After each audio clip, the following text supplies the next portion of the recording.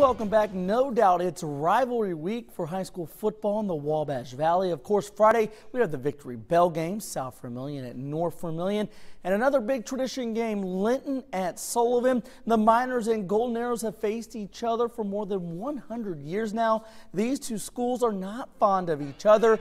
It's a rivalry that has been one-sided lately. The Miners have won 4 straight in this series and 8 of the last 9 against the Golden Arrows. Great tradition game. It's always a battle. It's going to be a fun, exciting game, especially since I have to go there this year. If we can get a win, it's great for the program, great for the community. It just keeps building our confidence. Yeah, that's always a big one, especially for the school and the community. You know, both sides, it's been a long, long tradition of great games between the two teams. They've kind of had our number over the past few years.